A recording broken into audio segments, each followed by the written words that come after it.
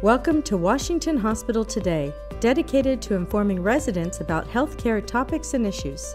Through programs featuring community forums and free health and wellness classes, our goal is to empower community members with the information needed to make informed health decisions. Washington Hospital has been providing healthcare to the residents of the Washington Township Healthcare District for the past 60 years.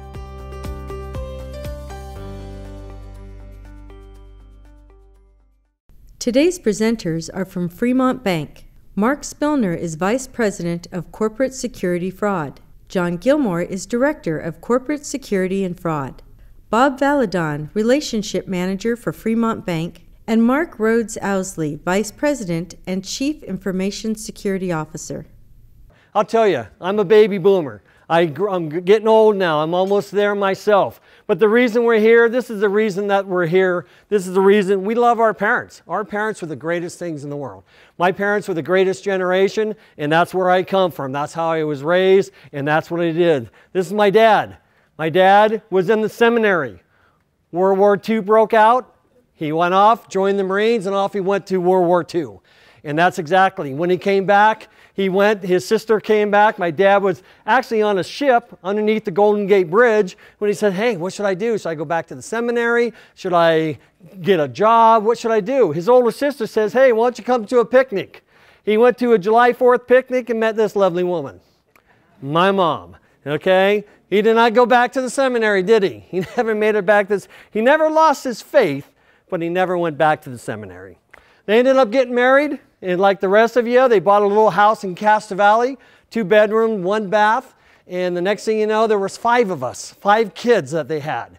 So they decided, uh-oh, we better build on. They built on an extra bedroom, they built on an extra bath, and they built on a rumpus room. That's how old I am. We had rumpus rooms back then. But this greatest generation, guys, that's what I'm talking about. We're talking about the greatest generation. You guys have any clue on how many young men and women went off to World War II? Anybody? Not putting anybody on the spot. 16 million of you. 16 million went off to World War II, signed up and went for the war. How many are left? 496,000. There's one right there. 496,000. My dad would always say, they're dropping like flies. He would open up the obituary and say, yeah, they're dropping like flies. But that's why I'm here, because of my parents. This is Bob's dad. He was also in the seminary. You think he became a priest? Nah, he didn't become a priest either. He ended up meeting Bob's lovely mother, and they got married, and off they went. One thing, and they had how many kids, Bob? 5? 5 of you. We ended up having 7. 7 of us were in that little bedroom. Bob grew up in San Leandro, in a little house, and they had it. But this is Bob's family right here. As you can see, I think this guy here on the right, I think he was, what did you think? You were Don Johnson? Miami Vice? I mean, look at that guy. I think I'd be afraid of him of elder abuse. Guy wants, anybody wears that type of clothing, you just wonder about it. He has sunglasses, he's indoor, has sunglasses. I guess when you're cool, Val, the sun always shines, doesn't it? This is John's parents. John's dad went to the military himself during the Vietnam War. So we have all veterans, guys. We have veterans of the World War II, the Korean War, the Vietnam. We have veterans out there, and we're all getting old now. They ended up having, this is John's parents now, and they're doing great. Mark Rhodes Owsley, unfortunately, he's a guest that came a little bit late. He's our special guest that we're having tonight, and I didn't get his parents in here. But Mark's smart. You know, he's always telling me how smart he is and everything. So we don't really need his picture in here. So we're going to talk about elder abuse. John, I want you to go ahead and explain in layman terms of what elder abuse is. Hi, everybody. So elder abuse, when it comes to banks and how we try to protect you guys and where the law falls, is anybody 65 and older, right, is considered an elder. If you're a 18 to 64 and you're a dependent adult, we also, anytime we suspect elder abuse, not prove, but suspect elder abuse, we are required by law to file that. We file with a company which is called APS, Adult Protective Services. And these people, these social workers that are with them, are here to help you guys.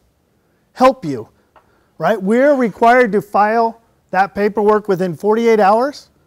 And then APS is required to do an investigation within 7 days and find out what's going on, call you, visit you, see what's happening to see if they sense there's any abuse involved. If there is, we would get law enforcement involved, right? But it's their job to go out and talk to you guys as well as us at a bank, right? And today we are going to go over a bunch of stuff of how we try to protect you, how you guys are going to catch elder abuse and when you're when you're a victim, right? And we want you guys to see all the red flags and how we can help you and other people out there that can help you guys. All right, thanks. So it is, again, mandatory. We're mandatory reporters. We have to report this. We don't have any choice on this. It's like when Bob and I were police officers. Bob was in Oakland, I was in Hayward, actually a real department. You know, Hayward Police instead of Oakland Police. It was a real department.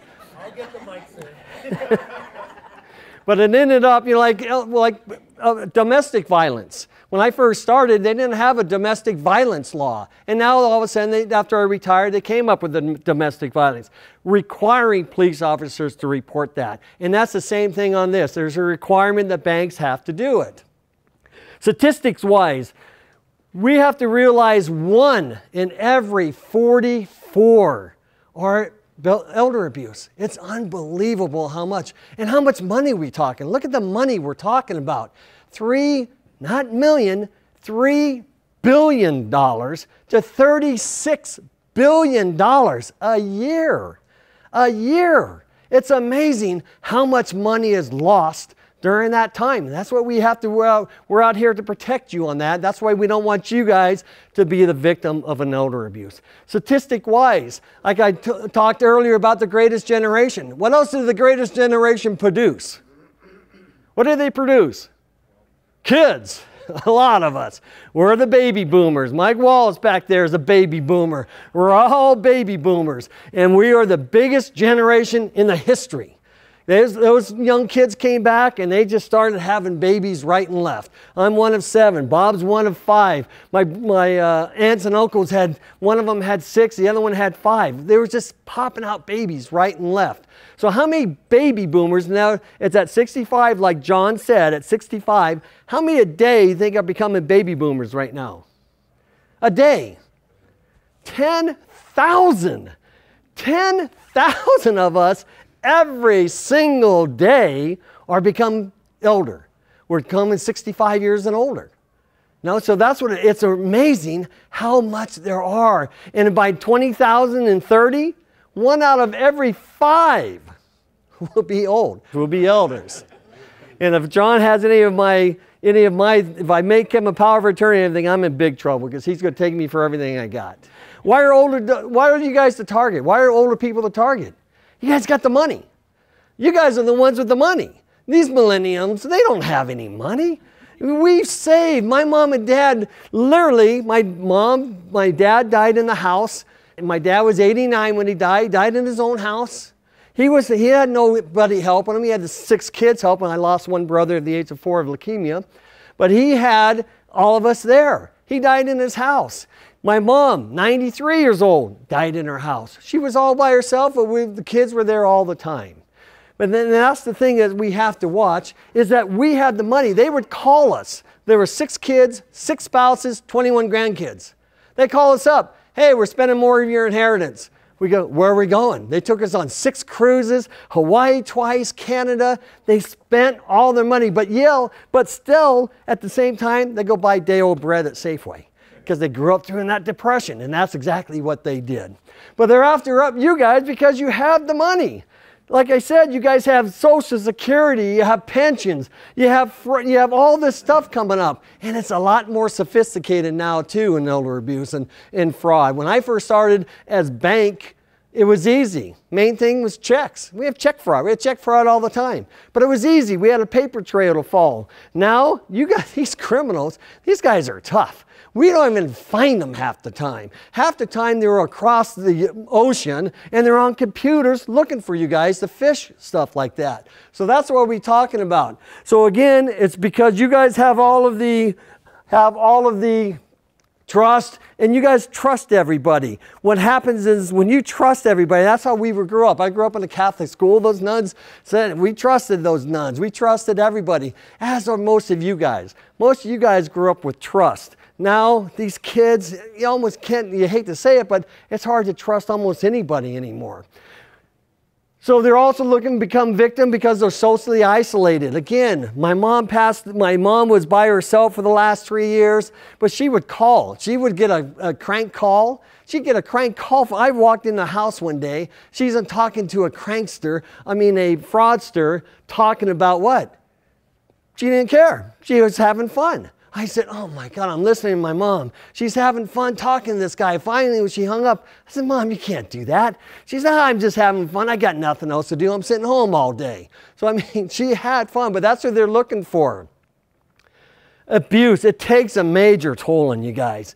It's hard. It's financial loss. It takes it out on you physically. Like the film just said, you guys are they die sooner because of that. So you have to watch that and everything. So you have you're shortened lifespan on you. You have financial hardship. You get depressed. You're sitting at home, you really don't want to tell your kids because you're afraid the kids might put you in a home and everything, but you got to trust your kids. I know a lot of kids abuse you guys. Unfortunately, some of them do. But that's what we're going to talk about a lot, on who you trust, who not to trust, and it's a tough one. It's really a tough one to go on. We're going to talk a lot about scams. We're going to talk about how to avoid the scam. We're going to talk about what the scam is, a bunch of types of scams, and we're not going to hit them all. We're just going to hit enough that we think will help you guys tonight. The scams that are out there, that what you want to do to avoid them, and how you go ahead and get your defenses against them. What is a scam? A scam is a con artist that's hitting on you guys. He's basically calling you up, he's calling you on the phone, he's going on the internet, and then he's going to look for you. And he's going out fishing. You guys ever heard the thing fishing? That's what it is. These guys are out there fishing for you. They're trying to get you, and they want to hook you up, and they're going to take you. And once they got you, they're going to get you. They're going to nail you, and all they want is your money. Scammer could be anybody. They're basically, like we said, they're con men. They show no mercy. Once they got your hook, guys, they're not going to let you go. They're just going to keep hooking on you and keep getting that money and more money from you. What motivates scammers? Could be anything. Could be gambling debt. John, we were playing dice today. John, I don't know where John went. He lost about $12 in dice today. Because he's so tense because he doesn't have the money. So all of a sudden he needs financial gain on that, and that's exactly what happens. You might, you stand to inherit money from others. You guys have a lot of money. Your kids want that money. You hopefully, like all of us, the 6 of us, we loved our parents. We didn't care. They raised us right. We knew exactly what to do. How scammers find you? They're going to find you any way they can. A lot of time is on the internet. They find you on that internet. They're looking for you guys. You're looking for that. Can they find you at a club? Sure, they can find you anywhere. They can come door to door looking for you. They can find you anywhere, anytime, at any place. So that's what they're looking for. Scammers and victims, that's exactly what these guys do, though. They're out looking for you. One thing they really look for is what? Secrecy. And we're going to talk a lot about that. They'll tell you, oh, don't say anything. Don't call your kids. That's a red flag. As soon as they're saying it's secret, don't believe them. That's when they're really sucking you in, because they want you not to tell anybody. That's how they're going to get you, because they want, oh, don't tell anybody about this. Oh, you won the lottery. Don't tell anybody about this. And they don't want anybody to know, because they know they got you. They know that they're scamming you on that, and that's what you got to be careful of. There's a variety of scams we're going to be talking about. These are the ones we're going to hit today. We're going to hit about giveaway scams, imposter scams, charity, contractor scams, tax scams, and sweetheart. Johnny, why don't you tell me a little bit about giveaways? Hi, everybody. Okay, so once again, I've been banking a long time, 28 years, 23 years working security.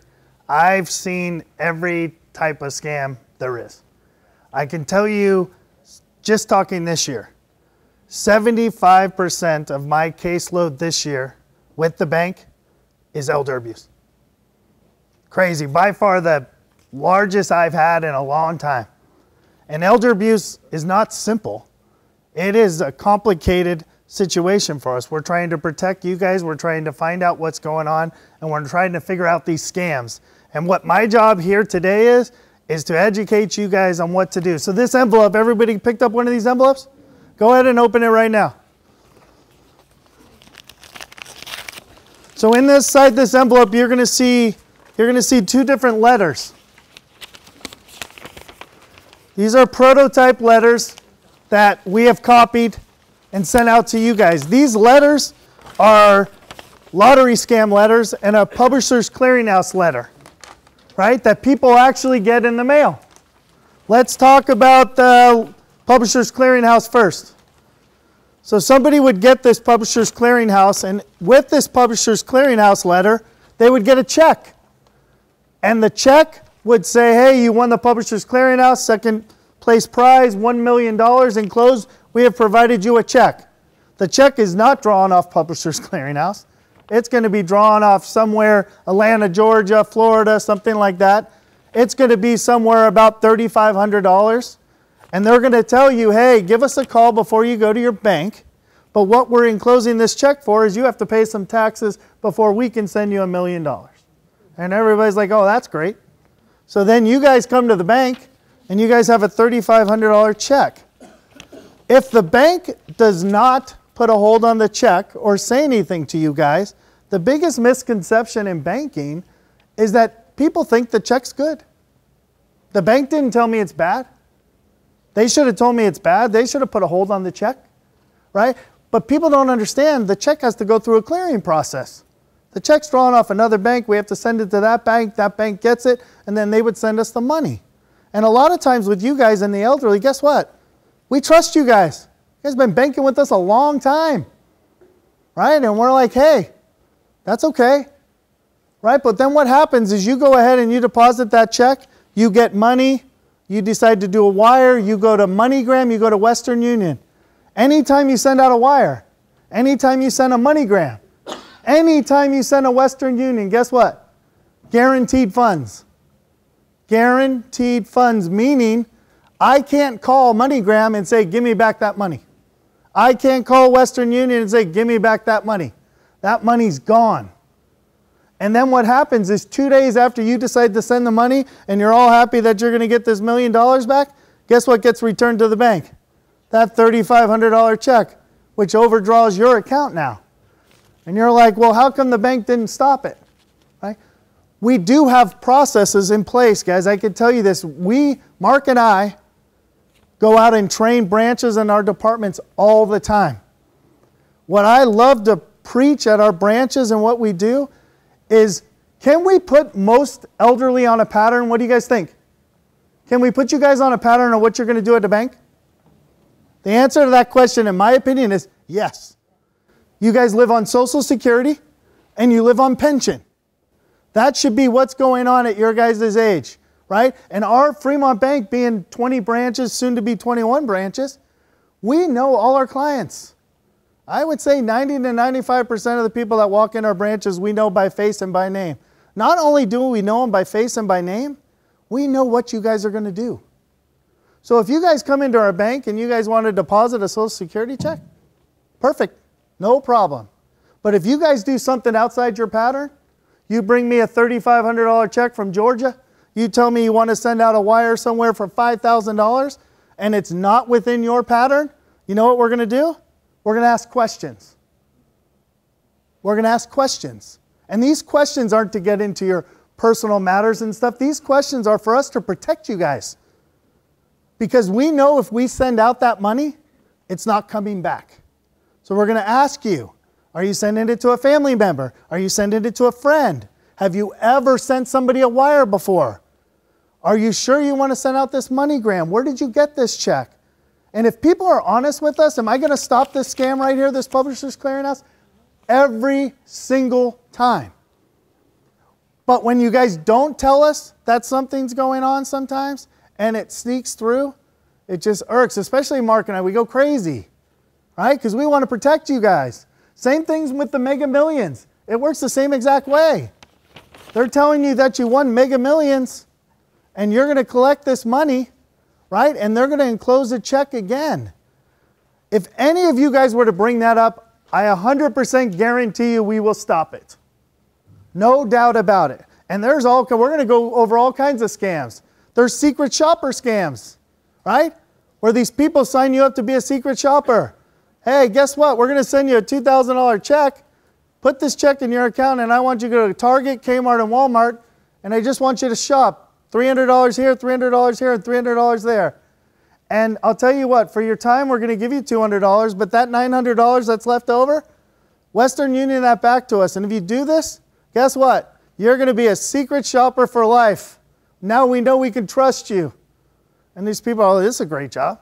I love to shop, right? What happens? Check comes back, right? And these are things we need to watch out for. This is going on a daily basis. My folder last year, 2018, guess how thick it is?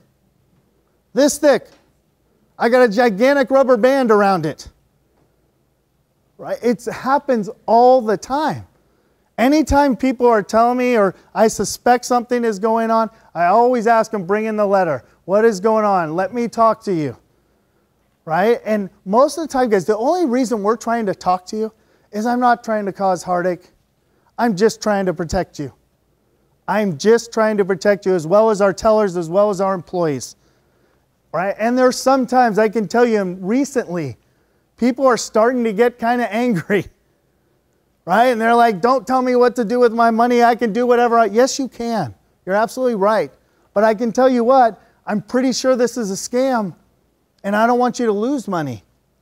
Imposter scams. Go like Mark Rhodes Owsley come in and tell us a little bit about imposter scams. So I'm going to tell you a true story. This is something that actually happened to our family. That's my lovely wife over there, Marjorie. She came out to be with us today. Her father, my father-in-law, got a phone call one day from a kid who said he was my son. He called him up and said, "Hi, Grandpa, do you know who this is?" And Grandpa took a guess. He said, "Is this Trent?" That's my son's name. And the kid said, yeah, this is Trent, for sure. Does this sound familiar to anybody yet? Have you guys heard about it? Yeah, this is actually happening to a lot of people, So the kid said, "Hey, I'm in big trouble, Grandpa. I need help," right? I was in Southern California driving a car. I was speeding. I hit a pedestrian. I got arrested, and I'm in jail, right? And then there's two people working this scam. Okay, this is an imposter scam. The second person is an adult, and the adult gets on the phone and says, "I'm your grandson's lawyer, and here's what you need to do. You need to send money in order to bail him out of prison," right? So they told him to wire some money, and this is a true story. He went down to the bank. Marjorie's dad went down to the bank, tried to get a wire. And like John was talking about, the bank could see immediately it was a scam. They wouldn't honor that, right? So we went back to the people kept calling, scammers kept calling, because that's what they do, they keep calling. And they said, okay, we'll go down to Target and buy some gift cards, $500 gift cards. You guys heard about this? Anytime we get into a discussion about buying gift cards, it's a scam, guaranteed. But he didn't know that, right? He was worried for my son's safety, right? So he went down and bought a bunch of these $500 gift cards, scratched off the number, read it to the scammer over the phone. Now that the scammer had hooked him, okay, they kept calling back. And the story, it got more intense because this is what they do, right? They use threats and intimidation. So now this supposed victim that my son was 16 years old at the time. He lived with us in San Jose, right? No reason to believe this story. The pedestrian, this is what the scammer said, died.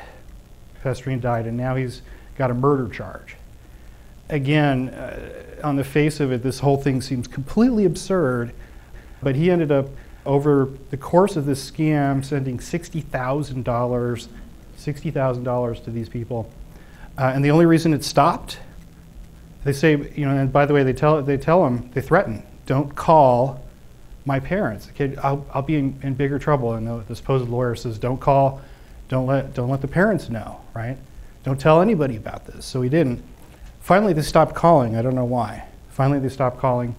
And after a couple months went by, finally, her dad called my son on his cell phone and said, "Hey, Trent, how are you doing? Are you out of jail? Did that whole legal situation clear up?" And my son, I was there with him at the time, he's getting this weird phone call. "What are you talking about, Grandpa? I'm at home. I've been home all summer." So I got on the phone with them and found out the whole story. So, this really happened. It really does happen.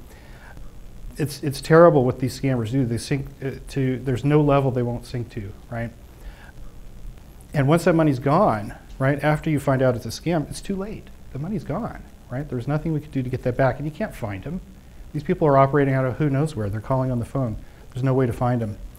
So what I would say to you today is keep that in mind.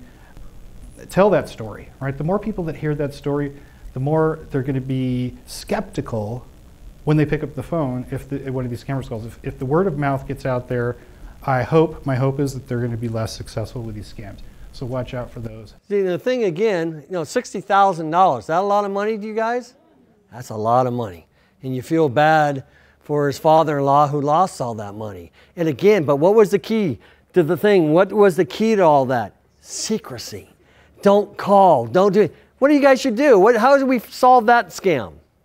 Call, pick up that phone and call Mark's wife. Okay, Dad, hey, daughter, what's happening? And tell her, is this true? So right there, just call. Don't let them force you on secrecy. John, why don't you tell a little bit about Safeway too? Why don't you tell them that scam? Okay, so how many in here have bought gift cards before? How many bought gift cards? Almost everybody, right? Bought gift cards before. One thing you got to be careful with gift cards is when you purchase a gift card and you go to Safeway and they activate the gift card and they give you the little receipt, right?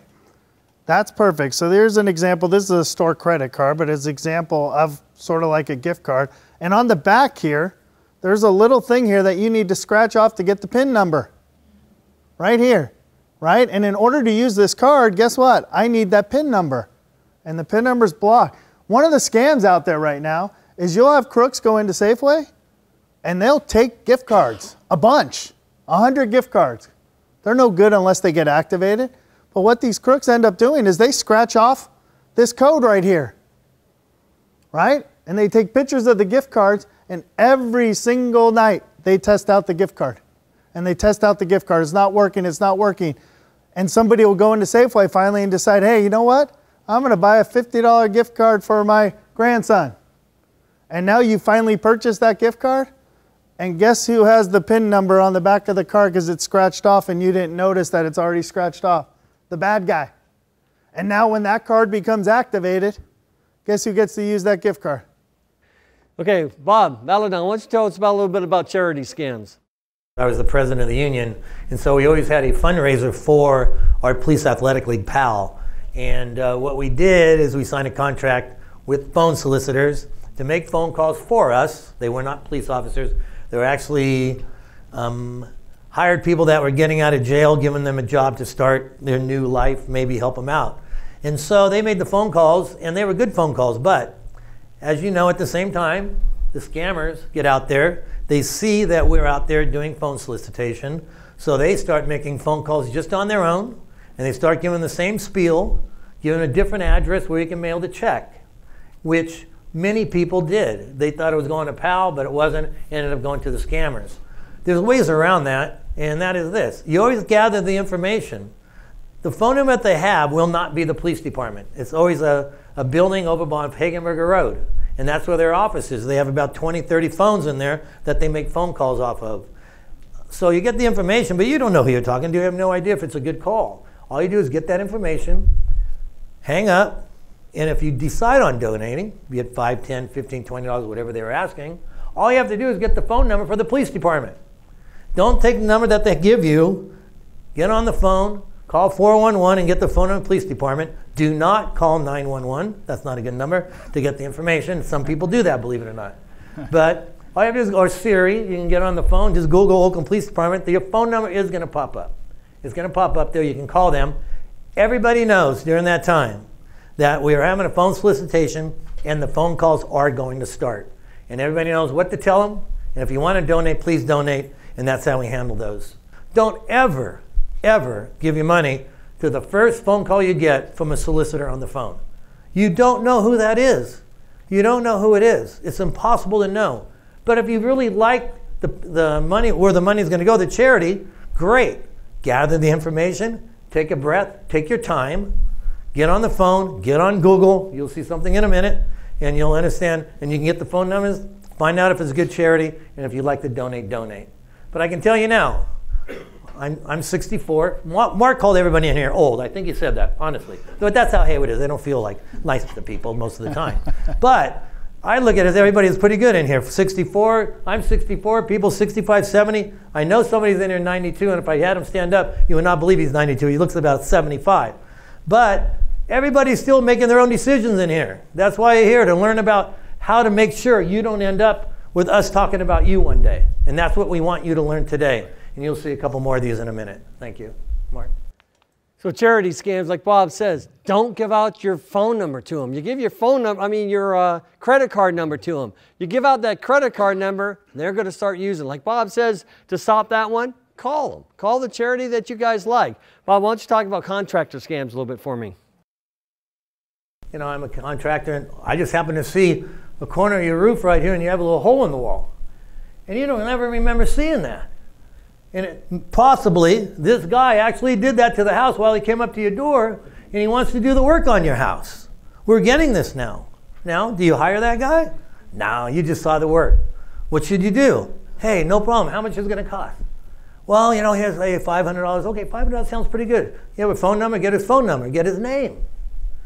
Get it all. Shut the door. I don't know if you want to call the police or not, but you can next day call a couple contractors. Now you're going to have to fix it anyway, whoever did it, obviously. Get a couple more contractors, get a couple bids. Don't get ripped off.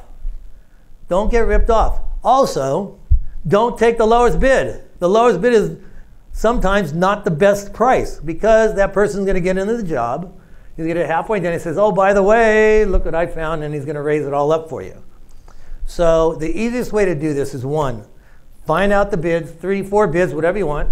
Call a brother, call a sister who has had construction done in the past couple weeks, couple months, couple years. Better Business Bureau. See if he actually has a license. Make sure he has a license, a contractor license. You've got to have that. So make sure you cover yourself during these things that these people do all the time. Make sure you don't give people money for absolutely no reason. Just take your time, take a breath, and gather the information, and then make the best decision that you can. That's the best you can do. Mark? So like Bob's saying on that one, to stop a contractor scam, get a couple bids. Again, they're trying to get the urgency. Oh, you got to fix this right away. Oh, it's going to cost you a lot more. Don't listen to them. Don't listen to the urgency on that one. The next scam we have is a tax scam, John. So tax scams. So everybody knows taxes due by April 15th, right? What is the only possible way the IRS can contact you? Mail. Not just right? Certified mail. Certified mail from the IRS. They cannot call you. They cannot email you. They cannot text you. But one of the biggest scams around that people are falling for and seeing a lot is they're getting these emails, they're getting these letters, they're getting these phone calls stating that they owe money to the IRS and they're going to put them in jail unless you pay this money back within 24 hours. Have you heard about this? Right? And people are panicking. They're going to buy gift cards, they're sending money, and doing all that. And people don't understand that the only way they can contact you is through certified mail. And even if I got a certified mail letter from the IRS, guess what? I probably still wouldn't call the number on that mail. I'd probably still look up the Internal Revenue Service and call them and explain to them what I just received to ensure everything was okay. We also know phone calls with area code 202. Why is area code 202 so important? Does anybody know?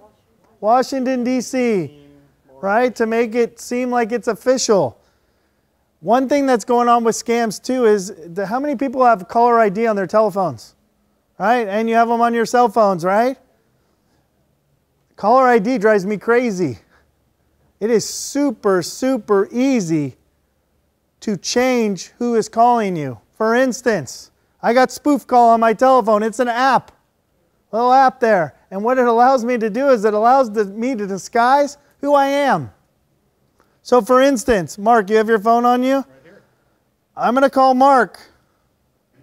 And I'm going to put that I'm somebody else. And Mark will go around and show you what shows up. Here it comes, right through my spoof call. What does that say, Mark? Yeah. That's the Internal Revenue Service. Internal Revenue Service.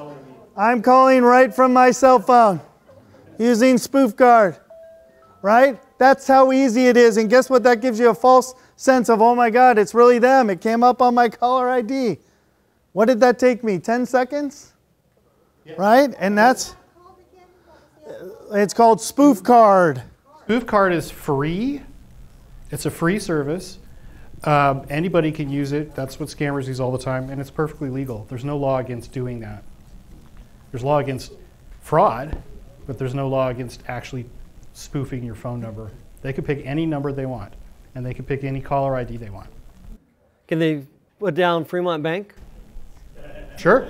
We get one. I've been getting a lot of calls from a portfolio recovery. Anybody get this? It's supposedly some kind of debt collector. I get those at home all the time. I don't pick it up though. There's no need to pick it up, right? Worst case, they leave a voicemail. You can listen to it and decide, right? Absolutely.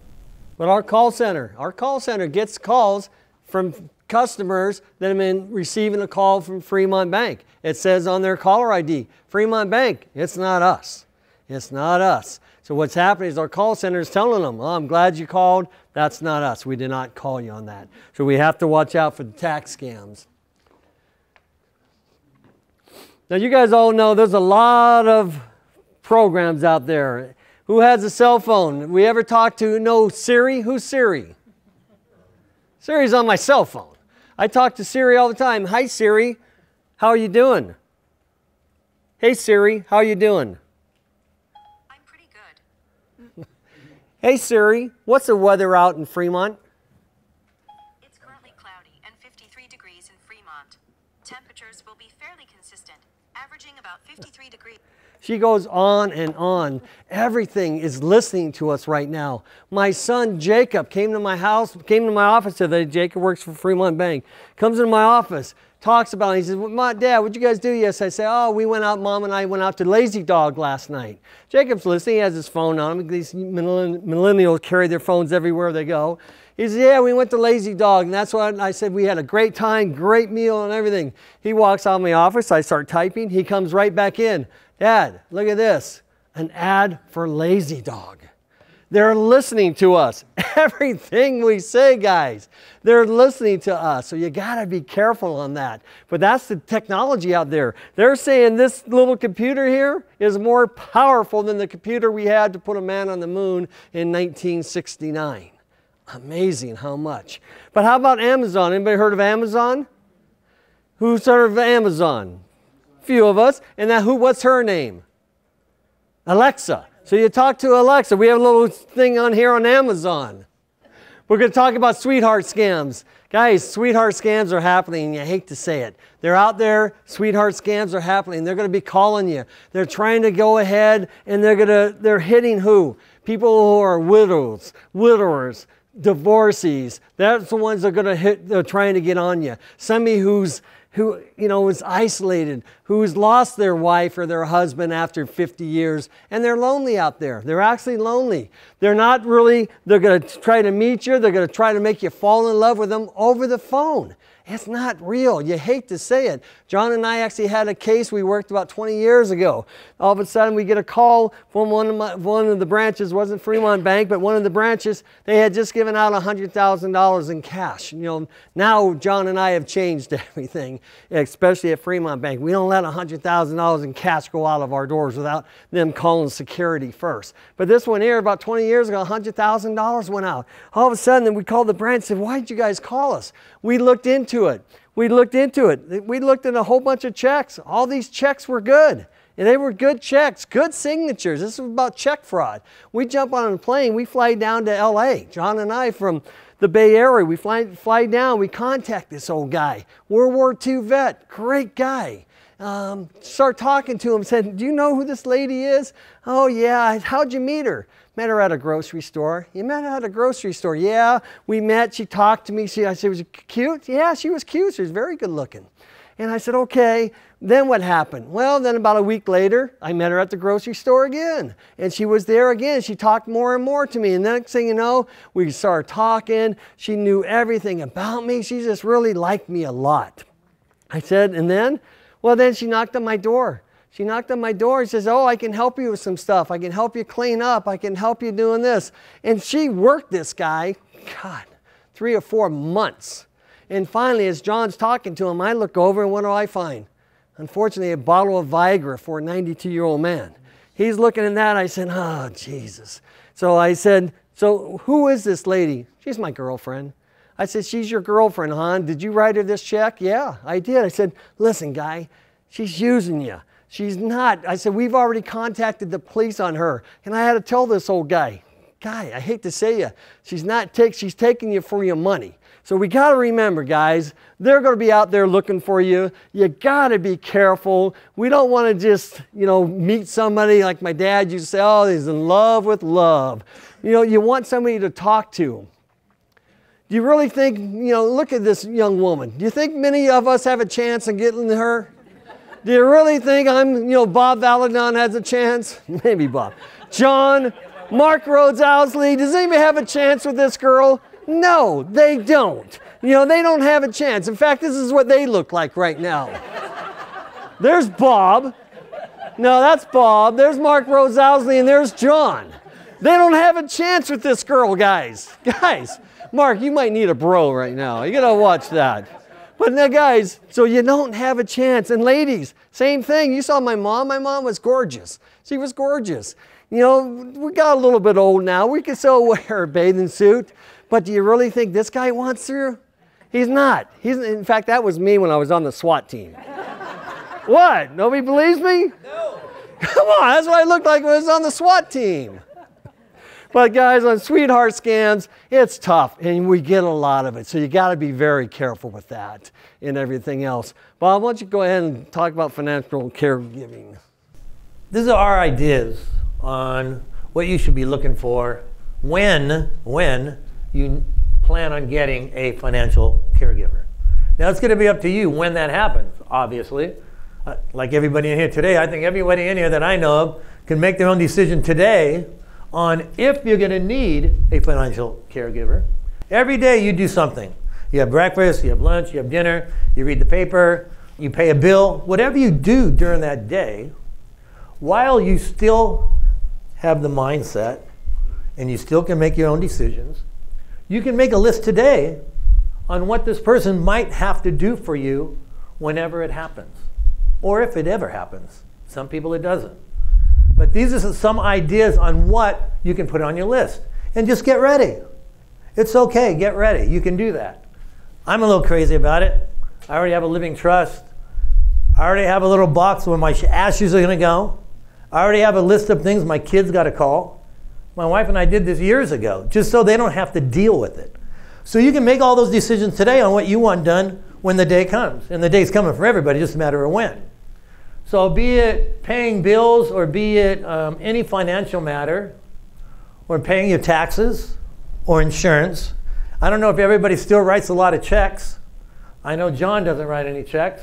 Well, he doesn't have any money most of the time, but he doesn't write many checks. I don't write any checks at all. Most of mine just comes right out of the checkbook, pay the bills, whatever it does, automatic PG&E. But if you have to write the checks, you got PG&E, you have your water bills, you have all that, and those should be on your list on what this person is going to have to do for you.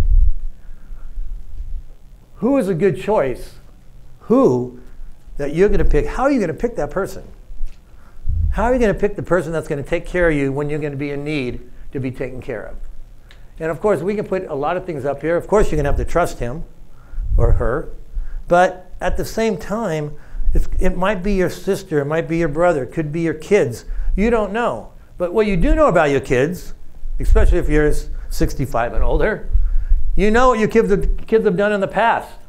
I know the trouble my 2 boys have been in, without a doubt. And I know which one should be handling my stuff. Neither one of them. I'm going to have my brother-in-law do it. It's easier that way. He's a financial guy. Why am I going to have my 2 sons do it? So I'll take the pressure off of them. They're taken care of in the living trust. You can do those types of things. One person in charge, but the person in charge tells everybody what's in the trust. when it happens, they get what they get. They manage your own finances. You can even have an even bank. And that's why when you go into a branch, you're buzzed in. You don't just walk in, you're buzzed in. They see who's coming in the branch. Nobody just walks in. And when you walk in, and you walk in with me, when Mark has been with you for the last 5 years, they're going to ask questions because they've never seen Bob. And that's just one of the little things that you have to have going during the time that you're still here doing your own thing. Bring somebody with you to the bank. Don't just go by yourself. You can bring them now, that's fine. If that's the person that you're going to bring down the road and that's the person you're going to pick to take care of all your finances. But you have to have knowledge of the person. If the person has lost his car because he hasn't made his payments, lost his house, went into debt, lost that, you definitely don't want that person being a financial manager. If you trust a couple of your kids, you can sit down with them, talk to them about who you want. Talk to them about who you should be looking at. They know the whole family, and they know your friends. I know all my parents' friends if I was going to pick somebody to help them out. And it's very easy to do. You just have to make sure, and when you finally make that decision, that is your decision. You live by the decision, and that's it. And it should work out because once you hire that person, you can actually have him in your house while you're still okay and have him take a little of this and say, pay a couple bills here. Or go down the store for whatever he's going to do. Go to the bank, as long as the bank knows them. And then 6 months goes, and he's doing a pretty good job. Okay, let me open this up a little more and have him do more. And until you get that trust in him, then you can make him your person. And if it doesn't work out, you start all over and do the same thing over and over again and try to find the person that's going to work with you, and you'll feel very comfortable with that person. These are some of the ideas we had of your poor choice. Obviously, I covered a couple of them. If there's serious health problems, just different relationships, you have to hire health caregivers if you get really bad. There's just a lot of issues that could be up here on your poor choice. That's up to you on what choices that you make. And a poor choice can be really anything, just a matter of if you make that right decision in the long run after gathering all of this information. So I think that's mostly what I wanted to cover. I'm going to talk to you about power of attorney. Now, cybersecurity is my gig. I'm a cyber guy, so why am I talking to you about power of attorney? It's because I have another cautionary tale about my wife's father, and by the way, we've been married 33 years, so I'm smart enough to have checked with her before I talk about this, okay? Before he passed away at the age of 90 last year, he refused to give power of attorney to anybody. Okay, and this is why power of attorney, I'm sure you're familiar with what it is, right? Giving somebody the ability to access your accounts. Since he didn't do that, when he became ill and he had to go into long-term care and he developed dementia, we had to pay for those costs out of our pocket. We had no way to pay for them, and he wasn't capable of paying those himself at that time. So it's best to take care of these matters, you know, while you still have all your faculties, right, and you're able to make these decisions. Okay, and likewise, living trust. How many people here have a living trust? Probably almost all of us, right? It's a good idea. Everybody should have one. What's that story? Mark tells a story about if you don't have a trust, you're carving up, how does that go? You're carving it up 4 ways, right? Yeah, exactly. What's happening is, Bob, do you have a living trust? I do. John, you got a living trust? Yes. Mark, you got a living trust? Yep. Mike Wallace, you got a living trust? Yep. I don't. I know. I'm one of those guys who procrastinates. I'll get it done. I will get it done. But of course, I'm the youngest, maybe. Maybe not. But I will get it done one of these days. But I got to do it. My son came into my office 2 days ago and says, hey, Dad, I guess you're going to divide up your fortune that you've made in 4 ways. I said, what do you mean? I got 3 kids, Jacob. What are you talking about? Well, you're going to give a fourth to Lacey. You're going to give a fourth to Buck. You're going to give a fourth to me. And you're going to give a fourth to the government because you haven't done your living trust. I know it. I'll get my living trust done. I promise. All right. So I'm going to talk to you about identity theft. Identity theft, I'm sure you've all heard of it, but what is it? It's a scammer that's using your personal information to masquerade as you, right? Actually, the largest growing crime in the world right now. Okay, identity theft. So what they do, they either get access to your existing accounts, your bank accounts, your credit cards, and so forth. And they do this using these numbers that identify you. You guys know the most common one, right? Social security number. Yeah, once they get a hold of that, they can get in and say they're you, right? Or they may open up new lines of credit, right, under your identity. Does that happen to anybody? It happens to a lot of people, okay? Yeah. So I'm going to tell you how to prevent that. So first of all, if they're getting access to your existing accounts, you're getting statements from these accounts, right? Your bank account, your credit card statements. So if you review those statements and you see anything on there that you didn't make that purchase or you didn't make that charge, okay, or you didn't debit your account, you don't recognize that charge, you are not liable for that if it's fraud, okay? You get your money back. You get a refund, right? That money is credited back to you if it's determined to be fraud. But the caveat is you got 60 days to report it. So you need to check your statements pretty much every month if you're going to catch this when it happens, okay? Now, the other thing that we actually are seeing quite a bit of is mail theft, postal mail theft. So a guy I worked with just last week, he had a credit card bill come to his house. It wasn't a credit card that he signed up for. He was also missing his W-2 that he was expecting from the company for his taxes. So what happened there? There was actually, they caught the guy. There was a guy, he was out on parole. He went around the mailboxes and took the documents that he could find in the mailboxes, and one of those was this W-2 form of the guy I know. He took the W-2 and used that to sign up for a credit card. So mail theft, you got to watch that. Okay, so now you can also, you're probably aware you're allowed to check your credit for free, right? Your own credit. You're allowed one free credit report every year. There are 3 credit bureaus that you can get a credit report from free annually, so that means you can actually check your credit for free once every 4 months if you want to do that. Spread them out. Okay, but there's only one place that's legitimate that you can go to get your free credit report. Okay, it's not freecreditreport.com. That's a fake. It's annualcreditreport.com. That's the one that's set up, the official site that's set up by the credit bureaus.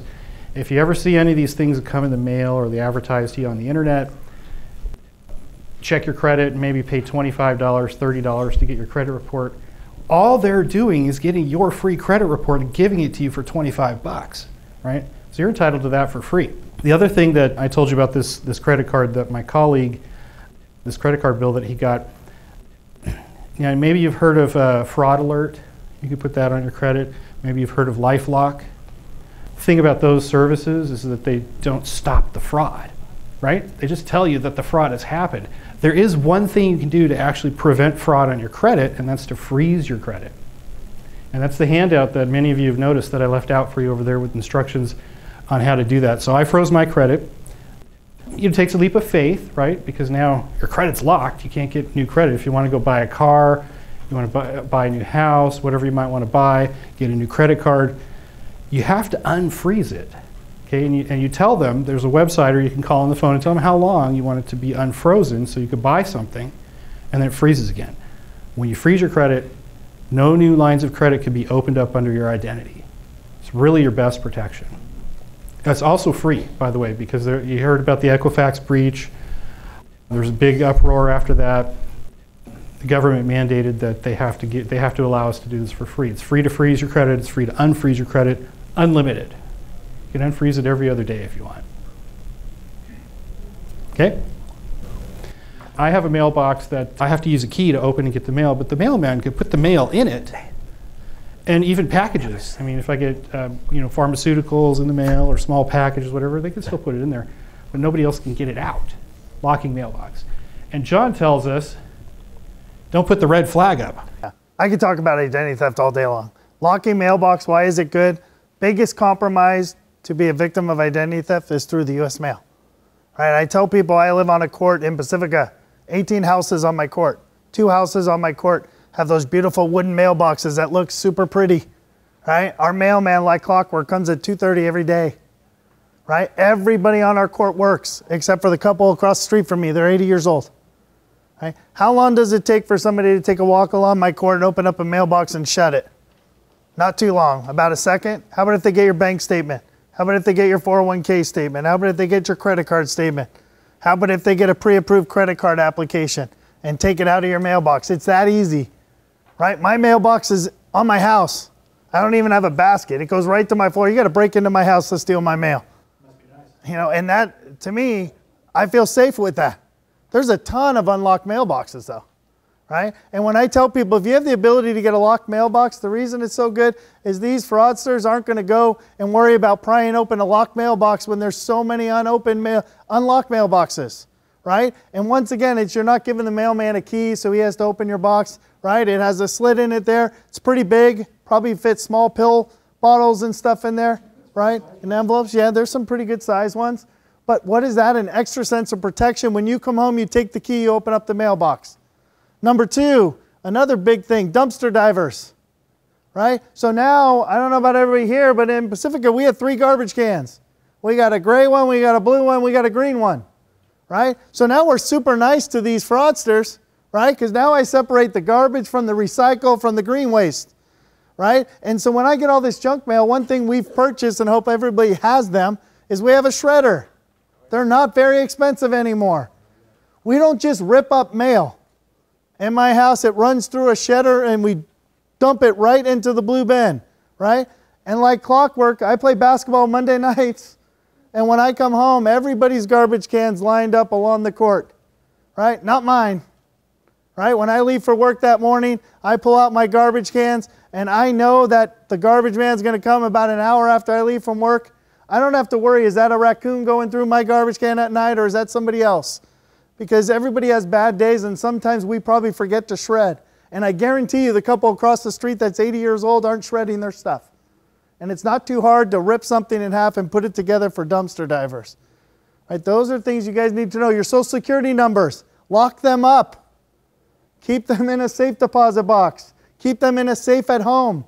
The difference between small-time identity theft and big-time identity theft is a social security number. If they get that and your driver's license number, now I can apply for loans. It gets big time when it's that. That's a really, really important. That 9-digit number is super, super important, right? So if you guys don't have that locked up, please lock it up. If you can't remember that number, I always tell people, go ahead and write it on a piece of paper, but don't write 3 numbers - 2 numbers - 4.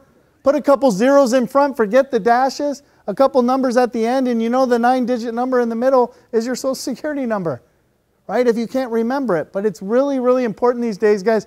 Between identity theft and elder abuse, that's probably 90% of our case log now that Mark and I work as far as fraud goes at the bank, right? And it's really, because when people are pretending they're you, and that's identity theft, they're a ghost till we catch them. Okay, thank you. Okay, yeah, we're almost done. Online risks. I would just say to you this, that if you get an email that you weren't expecting, just delete it, right? I mean, it's probably a scam. It's probably a bad link. What if it comes from someone you know? You ever get an email that just has a link and nothing else? Okay, or maybe it says, check this out, ! And a link, right? Guarantee you that's a virus. Now, if it comes from somebody you know, if it comes from your friend, their email's probably been hacked.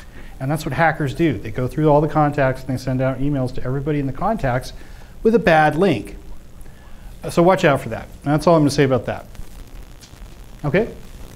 So Is out there. I knew we threw a lot at you. Just remember, if it's too good to be true, it's not true. Those lotteries, like John talked about the lotteries, those guys send out probably 400,000 of those all the time. And if they hit 10% on them, just imagine how much money at them. So what are we going to do with the lottery? When you get a lottery letter, what are you going to do? Throw it away. Rip it up, throw it away. Publishing clearinghouse, contractor. What are we going to do if a contractor knocks on your door? Don't open it. That's a good idea. But get the information from you. Get his card. Let him go. What are you going to do on a sweetheart scam? Meet somebody the old-fashioned way. But Valadon's been married almost 40 years now. Met his wife at high school. I've been married 37 years. I met my wife through my best friend, one of my good friends. John, I don't know how you met your wife, but... Yeah. At the bank. Oh, that's right. That's right. They were tellers together. They were tellers together. Mark, how'd you meet your lovely wife? College. Do it the old-fashioned way. Have somebody introduce you. Don't go on the internet. I know it's easy, that Tinder and all that other stuff. Be careful on that. Imposter scams, again, what they want you to do is security. They want you everything secret. Don't do that. Just make sure you use your common sense. You guys are all smart in here.